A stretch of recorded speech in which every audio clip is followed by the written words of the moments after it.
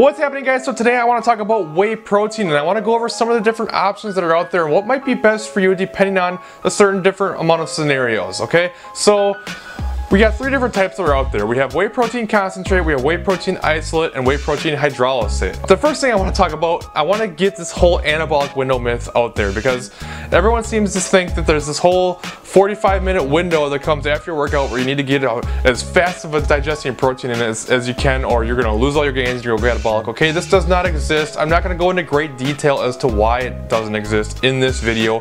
Perhaps in the future I will do a video covering this, but for now, hopefully you'll just take my word for it because it's craziness.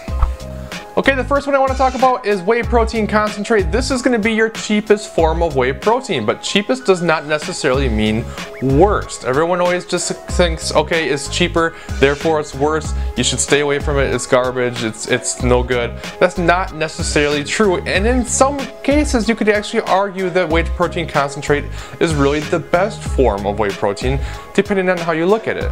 It is going to have a lower percentage of protein compared to your other macronutrients that the other ones will have, but that doesn't necessarily mean that it's a terrible protein either, because it's going to be minimal. It's going to have more carbs and more fat, but there's not a lot of it in there to begin with anyway, so I don't really see that as being a huge issue unless you're on some seriously poverty macros. Then you might want to think about it, but in terms of just having a little bit of extra stuff in there, I don't see that being a big issue.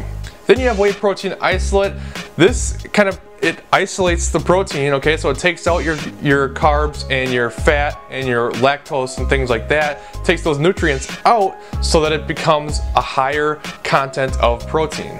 And also because of this, it is more rapidly digested into the system because it can get through faster. But as I mentioned, the speed of which your protein gets into your system is very negligible and probably makes no difference whatsoever anyway. So just keep that in mind. Whey protein isolate will also be more expensive, as I alluded to earlier, because of this process. So depending on your budget and kind of some of your needs, whey protein concentrate may do just fine and be cheaper for you. You could even make a small argument that there's going to be more vitamins and minerals in whey protein concentrate than there is in isolate because they won't be kind of stripped out like they are in the isolate process, but there's not going to be a lot to begin with anyway because the concentrate is created by having the protein pushed through a small filter anyway, which is going to kind of strip out most of those small minerals anyway. So there might be some in there, but it's going to be minimal, so that's really not a huge player anyway, but just something to think about. Then lastly, we have whey protein hydrolysate, and this process it's exposing it to heat, which kind of splits several of the bonds and kind of makes it,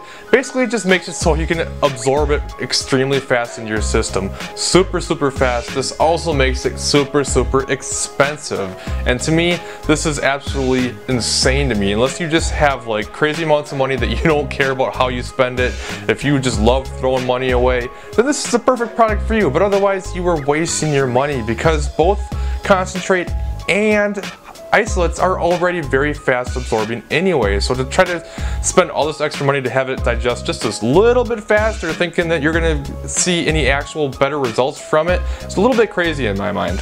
Okay, with all that said, where am I going with this? Well, I think it's pretty clear that I do not recommend hydrolysates. I think it's a complete waste of money. Unless you're completely loaded and you just don't care and you just want to throw your money away, then that's a good one for you. But otherwise, I would stay away from it personally. It's just not worth the extra money. It's not going to give you any better results anyway. Now, between concentrate and isolate, this can be it just kind of depends upon your body and what you're looking for. Now, if you are lactose intolerant, certainly you're going to want to do an isolate because there's lactose in concentrate, but that is stripped out for an isolate, so it would make complete sense to do an isolate than if you're lactose intolerant. Also, there is a higher protein content in isolates, so if you're on poverty macros or something and you need to be very careful with your macros, then an isolate might make more sense too, because there's not going to be any carbs or fat in it, or I shouldn't say none, but there's going to be much fewer than there is in concentrate, but the levels are not that high anyways to begin with. So for most people, I think that a concentrate is the right choice. It's going to be the most cost efficient, it's still going to do the job, it's still going to get into your body fast if you really care about that for some reason, and it just does the trick at a reasonable price. So I really recommend concentrate. Now, the only issue with that is it's really hard to find just straight up whey protein concentrate anymore. It's usually going to be isolate, or it's going to be a mixture of the two, or there's going to be casein mixture in there as well, which is fine. I just think it's just good to find something that you can get a good deal on. It tastes good, it has the macros you're looking for, and you don't worry about the rest. So I'm always looking for a good price. I don't really believe in this whole amino spiking thing, but hey, I don't know. I mean, if maybe it's true, maybe it's not. But whatever the case, you just need to find something that works well for you. But I just would not recommend spending a lot of extra money on supposedly much more superior protein that probably isn't better for you at all, okay? So I hope that helps. If you have any questions, as always, just leave the comments below and I will always get back to you. Thank you guys for watching, and I will see you guys in the next video.